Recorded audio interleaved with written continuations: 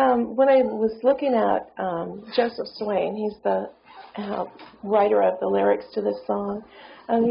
He was born in the 1700s, and it was very interesting because he was christened as a child, but he came to under the influence of the true gospel. And John Rippon, which I had mentioned before, he was the author of the Rippon's sacred music, and when I was talking about how firm a foundation. And so John Rippon was baptized and discipled by, not John Rippon, Joseph Swain, rather, was baptized and discipled by John Rippon.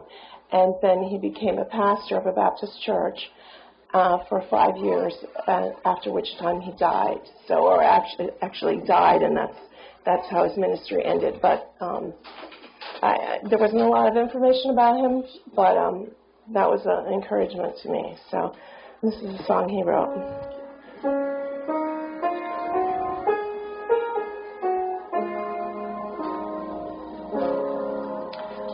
Oh, thou